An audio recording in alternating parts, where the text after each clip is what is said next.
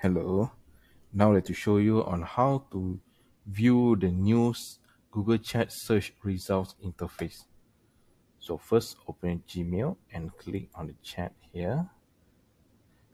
Let's say you would like to search a message in chat.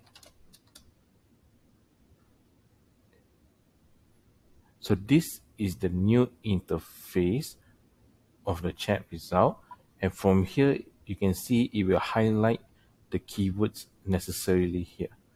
And from here, you can use the filter drop-down menu to search email that's sent by someone,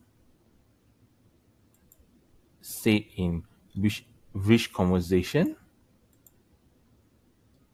specific date, if it has a file, or it has a hyperlink, like this one. So this allows you to search a specific chat message easily for you. This is the end of the video.